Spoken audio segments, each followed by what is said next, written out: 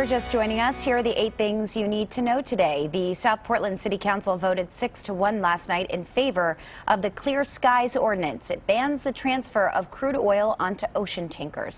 The Working Waterfront Coalition, which is against that ordinance, says it will consider all options for appealing the vote. 15-year-old Abigail Hernandez is back home with her family in Conway, New Hampshire this morning, but there are still plenty of questions regarding the teen's disappearance.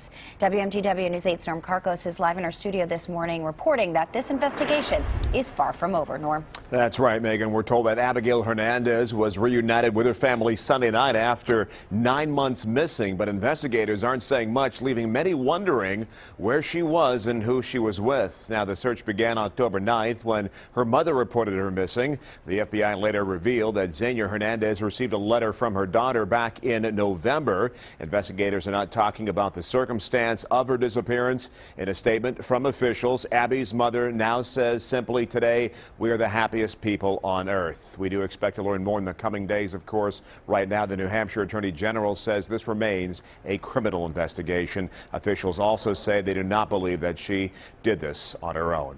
Live from the studio, Norm Karkos, WMTW News 8. Thank you, Norm. A preliminary report into last week's fatal plane crash in Leamington indicates it was likely the result of engine failure.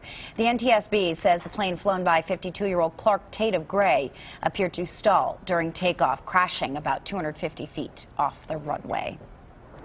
A 5-year-old girl who was taken to Maine Med after she was found unresponsive at the bottom of a swimming pool in Minot has died. Abigail Rodrigue had been in critical condition since Thursday. Investigators are not filing any charges right now. This incident remains under investigation. Continuing the 8 things that you need to know today, happening right now, a top international group meeting to decide whether further action should be taken against Russia after the Malaysian Airlines passenger plane was shot down in Ukraine. Pro-Russian separatists have finally agreed to allow access to the crash site.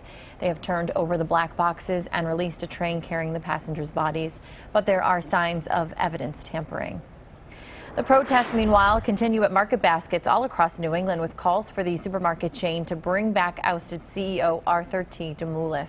Shelves are pretty bare at some stores, including the one here in Biddeford, forcing shoppers to go elsewhere for their groceries.